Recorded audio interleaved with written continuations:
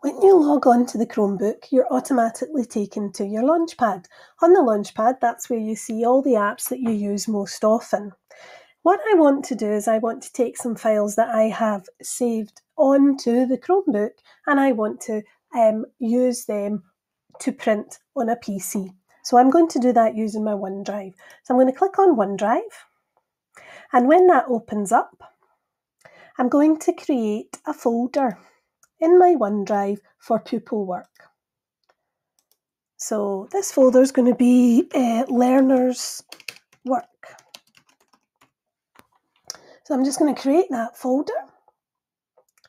When that folder has been created, I'm going to open it up. There it is.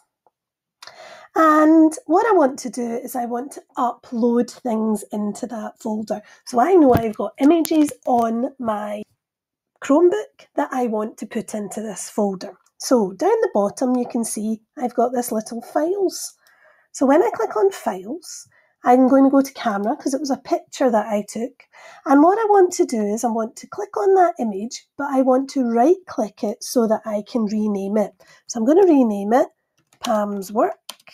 And I'm going to put the date in because it's always a good idea to date your pictures. So there I have got that folder. Now I've got two ways of doing this from this folder. I can grab it and drag it till I see the little plus appearing, and you can see the dots, and I can pop that in there and you can see it's uploading, and that's it done.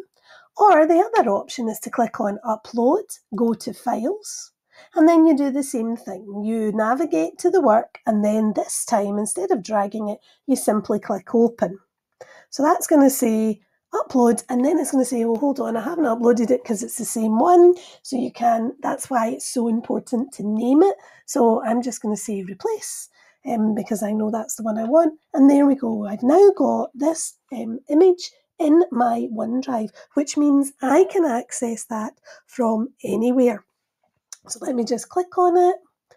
There's my image. Now that means that I can put that into another piece of work, or I can print it off and stick it on perhaps a floor book or something like that. So that image is there, and all I need to do now is to log on to a PC, which is attached to the printer in my establishment, and from there I would just print as normal.